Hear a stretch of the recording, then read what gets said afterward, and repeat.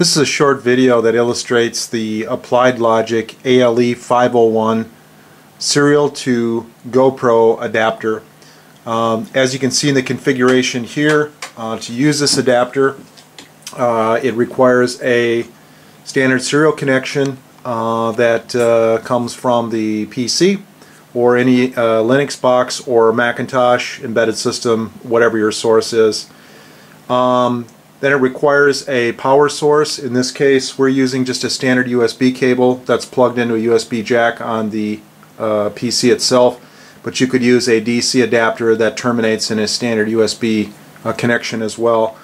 And then lastly there is a custom proprietary data connection between the ALE501 controller and the GoPro camera. Once the system's set up and running, you can basically use the software application that we supply with the adapter to control the function of the camera. If I click the power camera on button in the software,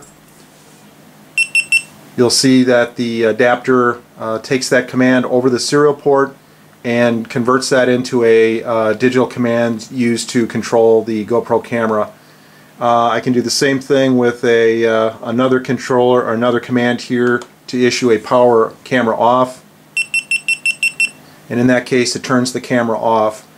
You can control recording via this application by putting the camera into one button mode, at which point the video recording will start as soon as the camera is powered on and will end as soon as the camera is powered off. You can actually configure the camera for either video or snapshot mode, so the operation works the same way.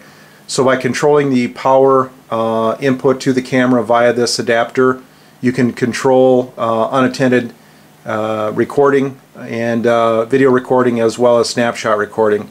The software application also has a sophisticated time-lapse function that allows you to, over long periods of days or weeks, do unattended recording as well.